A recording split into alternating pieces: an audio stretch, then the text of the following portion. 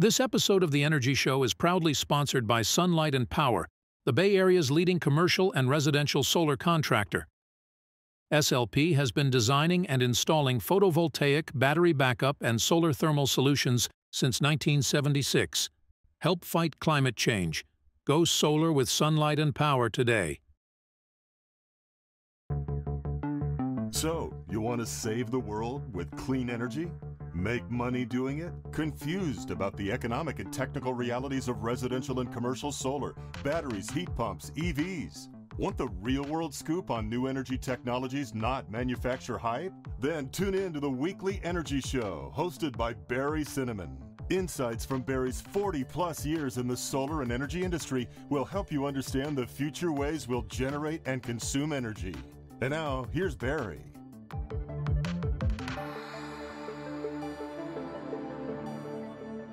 Welcome to this week's Energy Show. Now, without a doubt, heat pump water heaters are the best way to heat water for your home. But at the risk of getting in hot water again, heat pump water heaters aren't for everyone. So on this week's show, we'll be talking about the advantages and disadvantages of heat pump water heaters, and I won't be shy about discussing some of the real-world issues that make these installations sometimes a little bit tricky.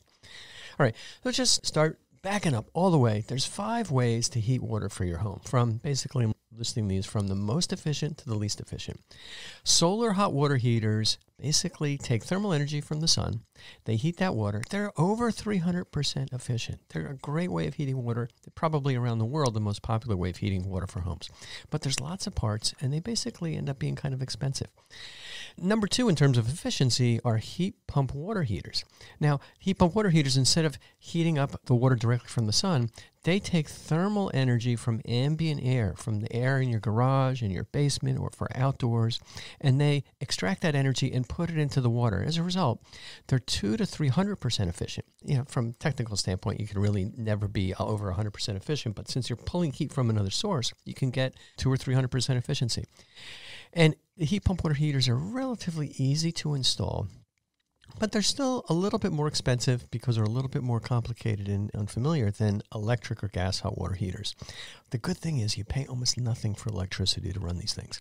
Number 3 in terms of efficiency, gas hot water heaters. They're 70 to 80% efficient, but you pay for a lot of gas. It's just a fire under a pot of water and you're heating it up, so there's a lot of gas that's used.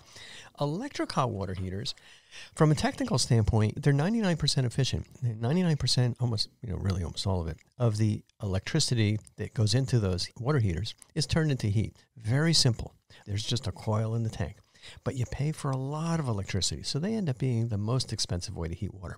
And then the last category are what are called tankless or flash hot water heaters. These are 80 to 99% efficient. They use gas or electricity. They're simple and small, but they're still not nearly as efficient as heat pump water heaters.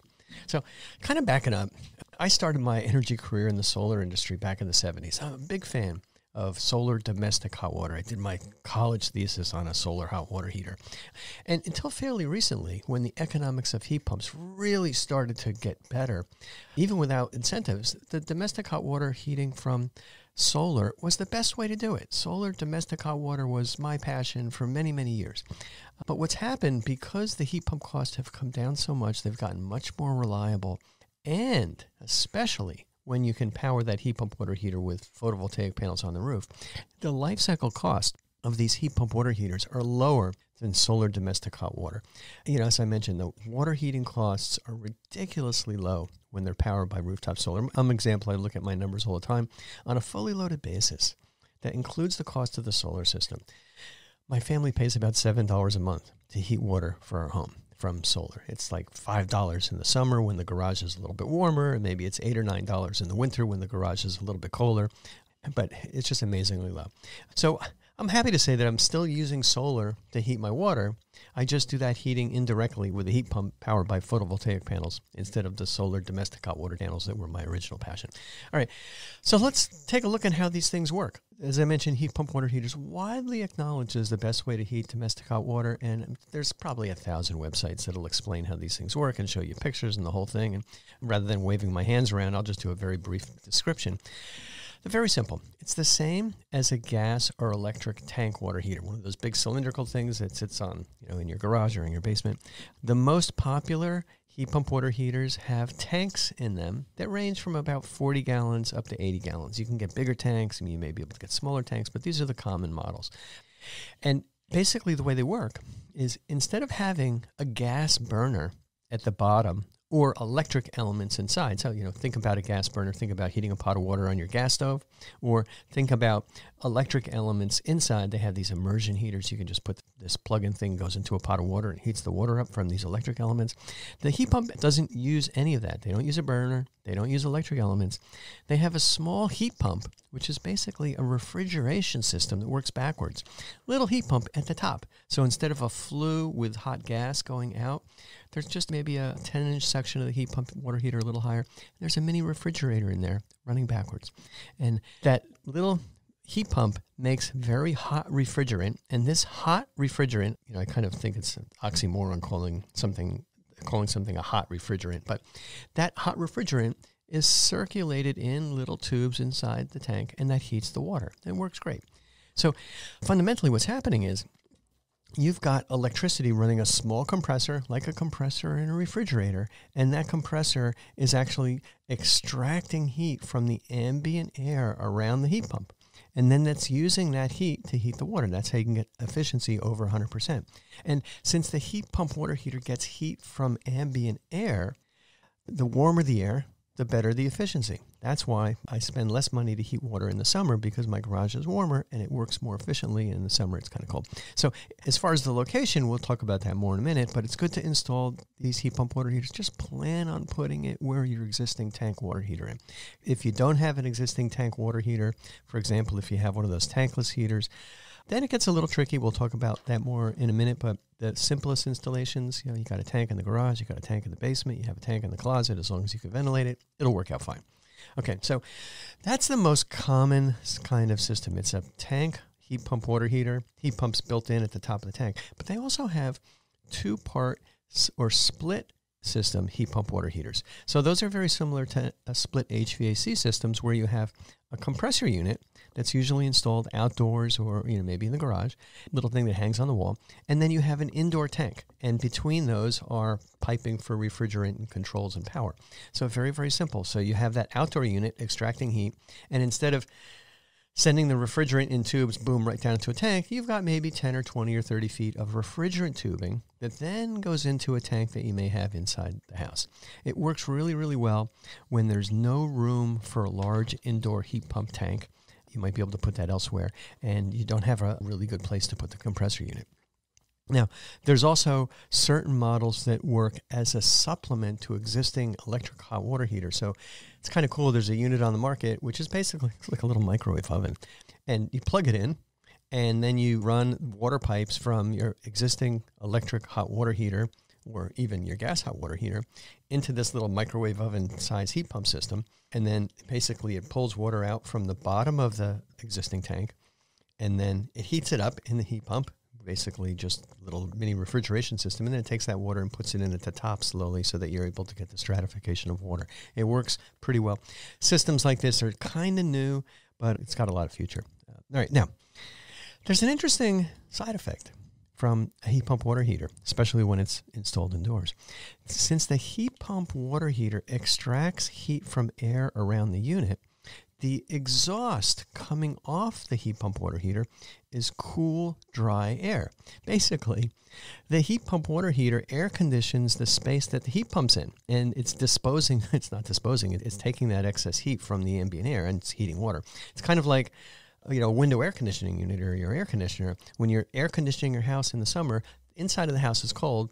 You have hot air coming out from the outside, and that heat pump water heater is basically using that warmth to heat water. So we put our heat pump water heater in our garage where our old natural gas hot water heater was, and the exhaust is cold air. So my wife said, hey, I'm going to put my excess fruits and vegetables, and she's a fruit and vegetable nut, under the heat pump exhaust. So there's a vent coming off the top of the heat pump, and then there's this rack of vegetables and fruit. And then I'm like, all right, I want to get in on that deal a little bit. So I have a little extra wine rack underneath the heat pump exhaust, so my wine stays a little bit cooler. So you can kind of get some double duty out of that. It's not perfect, but it's pretty cool.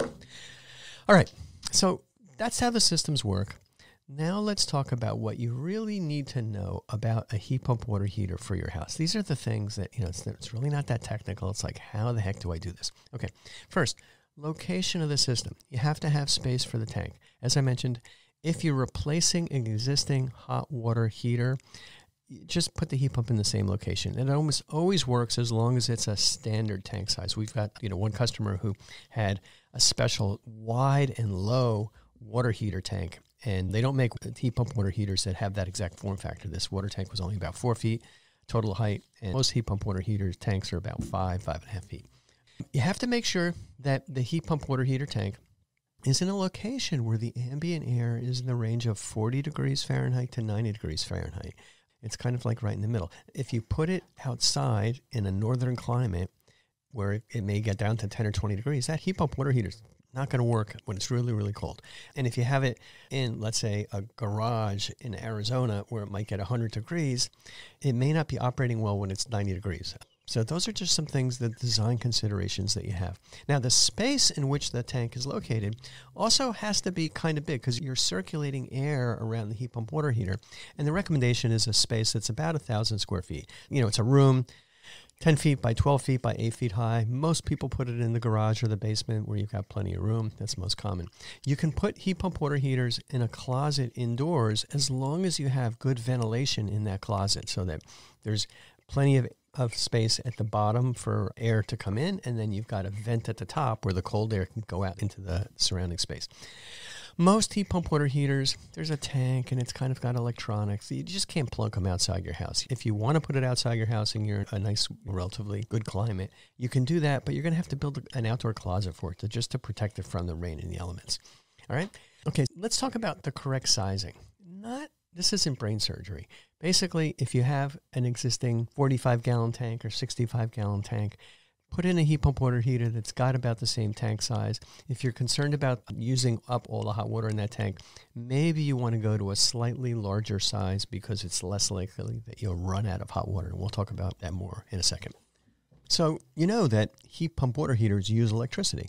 Some of the hot water tanks, hot water heaters, the gas hot water heaters that have been installed over the last 20 years, they didn't even need electricity. They had a piezoelectric battery-powered lighting system that basically lit the gas burner without electricity. Pretty cool. Some of the older ones that I remember having, actually I had to plug it in because there was an igniter. But the heat pump water heaters need a dedicated electric circuit if you want a system that's going to have what's called a fast recovery rate.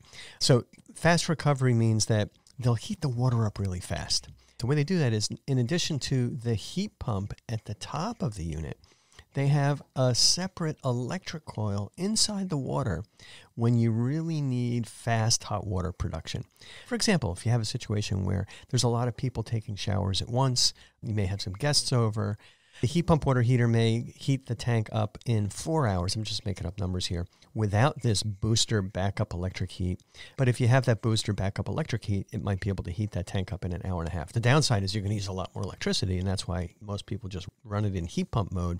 But when you have guests over, then you want to be able to generate hot water faster. So the result is the electric circuit that you're going to need is usually a 30 amp 240 volt dedicated circuit, something that the electrician's going to have to run, or maybe the plumber has an electrical license, they can do that. But that's a circuit breaker in your panel and a separate wire that goes directly over to the heat pump water heater. And that extra size circuit is going to allow you to heat water up really fast when you really need it. When you have a lot of guests over, taking a lot of showers, taking baths, whatever.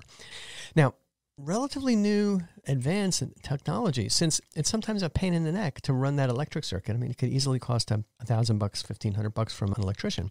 They have some heat pump water heaters that can simply be plugged into an existing 120 volt outlet. That's enough power from that outlet to run the compressor, to run the heat pump, but it's not enough power to run the backup electric coil. So these simpler 120 volt systems, sometimes they say they're plug-in heat pumps, they don't have backup electric coil. So you don't have that fast recovery option. They'll always take maybe 3 or 4 hours to reheat all the water in the tank. And if you are worried about it, one option is you can just put in a bigger tank, and then you'll have more water, but you're still going to have a relatively slow recovery time. It's heating the water up kind of slowly, but really inexpensively. So here's a cold reality. I'd like you to go through this example rather than me. But this is a cold issue that we had just this Thanksgiving season. We were prepping all day for our family turducken feast. It's kind of weird what a turducken is, but that's a separate issue. My wife and two of my daughters took showers after they were done with all the cooking, and I was still kind of schlepping around doing stuff. So I got a chance to take the last shower, but they had taken showers, and there was a lot of dishes that were washed. Dishwasher was running.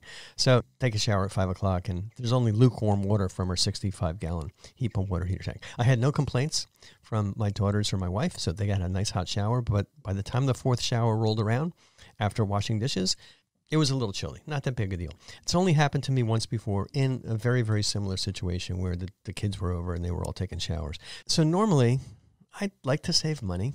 I always have my heat pump water heater set to operate with the heat pump only. I don't use the high demand setting or the booster heating setting that would activate that separate electric coil. I forgot to temporarily change that setting because it's only happened one other time in 5 years before the army of people came over our house. So I got to remember next Thanksgiving, next time we have a big party, just set it to the high demand setting, and maybe I'll have an extra $2 electric bill that day, but I forgot to do that.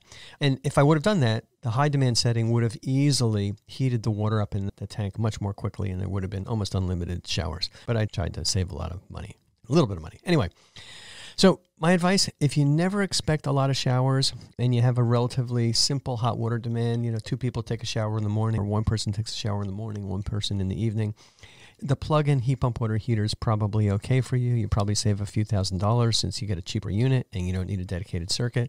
And if you go down that path, you might just want to consider, if you have an existing 45-gallon tank, get a 65-gallon tank. If you have a 65, maybe get an 80-gallon tank, just to make sure you've got extra hot water in case you ever need it. Okay, talked about a bunch of the location issues and the electrical issues. Now let's talk about permitting hassles. And we always recommend getting a local building permit for major projects that you're going to do around your house. Now, the cost of this permit might be a few $100s. And what happens is you go to the city, or your contractor will go to the city, get this building permit. And then the key thing is, and the important thing is, the city inspector checks the work done by your plumber, your installer. And that's a really good thing because it improves the safety and the quality of the installation. The second is that they're going to make sure that the newest code requirements are used. So the building codes continue to evolve. We realize, like here in California, 30 or 40 years ago, we better reinforce the buildings because of earthquakes. They required all new buildings and even retrofits of existing buildings to be reinforced. Same thing happens with plumbing, and we'll talk about that in a second. But the other thing about the building permit, it's going to cost some money, but the permit's required to get the incentives. So if you're going to get rebates from the state, rebates from the IRA, you're going to need to get a building permit to prove that the system was installed and it was installed the right way. The downside of getting that permit is it's going to cost more money, not really just for the permit, which is usually a few $100, but it's going to cost more because you're going to have to bring your existing water heating system up to current code. And so let's talk about what those upgrades are going to be. And these are just the things we're experiencing here in California. They apply pretty much all over the country. The new or relatively recent plumbing codes for water heating, they require an expansion tank. So that's just a tank that handles when the water's hot and cold and you've got air going in and out of the system. You need an expansion tank. In addition to cold air exhaust that comes from the heat pump, I also mentioned that heat pumps have a tendency to dehumidify. They pull the moisture out of the air. And basically you get condensate. It's a little bit of dribbling water. Well, your heat pump is going to need to find a way to eject that water somewhere into a well or into outside or into a drain somewhere. And if your heat pump water heater is installed below grade or in a place where it's not easy to run a pipe for gravity to dispose of that water, you're going to need a little box, a couple $100 called a condensate ejector pump. Popular thing, and I've asked a lot of questions about that, what that was when it was an extra, but most systems are going to require a condensate ejector pump. There's also special safety valves, overpressure valve and mixing valves that are required. And when the inspector looks at your plumbing to you got a brand new heat pump water heater, it's got nice copper piping to it, they're going to be careful and make sure that you're not connecting that new copper piping to old corroded galvanized piping without some kind of transition. So they're not going to require that you bring all of your piping up to code, but they're going to want to make sure that you're not going to have a problem near the heat pump water heater. And then also, water heaters in many cases go on a stand and they have safety straps, and those are usually replaced. So those are just things to keep in mind. Those are extras. And so when we talk to our local plumbers, it's like, yeah, we can put in a water heater, gas water heater, electric water heater, even a heat pump water heater. We can do that in a day. But then they got to do all this extra work and get the inspection. And that usually adds a full day to the process of putting in the heat pump water heater. So that's something to keep in mind. And by the way, if you replace your existing gas water heater or your existing electric water heater with a new gas or electric hot water heater, not that I'm advising that, in some cases you can't even do that, you should still get a building permit. There are contractors that like to cut corners on that. Okay. All right, incentives. Incentives kind of change the game for heat pump water heaters. Not only do some jurisdictions require you to do that, put in heat pump water heaters for new construction, but there are so many incentives that if you play your cards right in certain locations, that heat pump water heater can cost less than replacing it with a gas or an electric water heater. So, here in California, pretty much all around the country, there's a lot of incentives. The best incentive, and it applies throughout the country, is the 30% energy efficiency home improvement tax credit. So you can get up to $2,000 back on your taxes as a credit. It's free money if you put in a heat pump water heater. So, example, very simple. You're going to spend $7,000 on a heat pump water heater with all the permitting, and you get a fancy unit. It's got the internet capability, blah, blah, blah. You're going to get a 30% tax credit, $2,100, but the cap is $2,000. So you're going to get $2,000 back. So that brings that cost of the heat pump water heater down to $5,100. So that's really great. There's another appealing incentive. The $1,750 Inflation Reduction Act, IRA, home electrification rebate. That's kind of out there. There are hooks with all these IRA rebates that they have maximum income caps. So you have to make sure that in your area, you are underneath that maximum income cap. Otherwise, there's no point in applying for this because you're not going to be able to get it. Now, in addition to the tax credit and the IRA rebate, there's a lot of utility and state-sponsored rebates. Here in California, if you add it all up, you can probably get another $3,000 for your heat pump based on local utility rebates, state rebates, other types of rebates. It's really complicated. My advice right now, don't drive yourself crazy trying to save $500 or $1,000, because if you chase the incentives, you may find that in many cases, the cost of getting the incentive in terms of the aggravation from the contractor or delay in payment isn't worth the incentive. But without a doubt, go for the 30% energy efficiency home improvement credit. So now let's talk about the timing of your inevitable installation of a heat pump water heater. I'm saying inevitable because your hot water heater will die. The Department of Energy says that the average lifespan of a hot water heater, and I didn't really look at the breakdown between electric and gas, but the average lifespan is 13 years. Probably about the same for a heat pump water heater. Mine's been working flawlessly for 5 years. I don't see why it wouldn't keep working. But you need a hot water heater when you see a puddle of water on your basement or garage floor. When that happens, they start to dribble slowly, but it doesn't go away. It's like that idiot light in your car. Once that light goes on, you better kind of figure out what's going on. So when you see that puddle of water on your basement or garage floor, move fast. If you have a water heater in your attic, which sometimes homes have, if you see some water dripping down, got to move really fast. Most plumbers can replace an existing gas or electric water heater in a couple days. You can call them up. They'll be there the next day. They'll do a replacement really, really quick. But if you say you want a heat pump water heater, sometimes it might take them a little longer. It's gotten so much better. These heat pump water heaters are now in stock at local plumbing supply houses, so that's good. But if you need to run a new 240-volt electric line for the heat pump water heater, these are the deluxe units with the booster heat fast recovery. So if you need to run that wire, it may take another few days to get that wire run by a qualified electrician. So here's my advice. If your tank is old and you want a heat pump water heater, install that 240-volt electric circuit now. Don't wait. If you're doing any electrical upgrades to your house, run that wire now. It's a lot cheaper to run that electric wire for the heat pump water heater now if you're doing other electrical work like upgrading your electric panel or putting in solar, than kind of getting an electrician to come out just to do a $1,200 job. Just bundle these things together. You're going to save a lot of money. That way, if you have that existing dedicated 240-volt circuit, when your old hot water heater dies, you can replace it quickly with a heat pump water heater.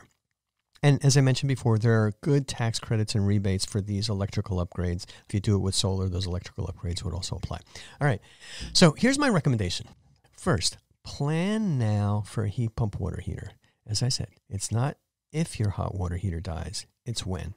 If you're doing any electrical upgrades at all, run a new 240 volt circuit to where your heat pump water heater will be, which is in most cases right where your existing hot water tank is. When it comes to installing the system, work with a plumber or electrification expert that knows how to properly size your heat pump water heater. And by the way, when you talk to a plumber, you're going to have to tell the plumber what you want. In many cases, the plumber's kind of just, I know how to do regular gas heat water heaters, or I put in lots of tankless heaters. Don't worry, Mr. Customer and Ms. Customer, those will be fine for you. No, you don't want that. You want a heat pump water heater. You don't want another gas water heater. You don't want a tankless water heater, which is not as efficient. You want to put in a heat pump water heater. So work with them once you've told them what you want to properly size the heat pump water heater. Not too difficult. I mean, there's really only two factors. It's like, how big is the tank? And do you want to get this emergency booster heat or just get a plug-in 120 volt unit? And then finally, work with a plumber or an electrification expert who knows the local codes and will install a system that's code compliant. You don't want to put in a system really fast without a building permit or ignoring these codes, because then when you find out, hey, I want to apply for a rebate, you're not going to be able to get that rebate. So the codes are tricky. They're there for your safety. They'll add maybe $1,000 or $2,000. Maybe that's going to blow your budget. I don't really know. But in general, you're going to have to do it sooner or later, and I would recommend doing it the right way. Okay, that's all the time we have on this week's Energy Show. Thanks to all of our listeners for tuning in. And if you missed any of today's show, you can always go to our website at energyshow.biz and listen to the podcasts.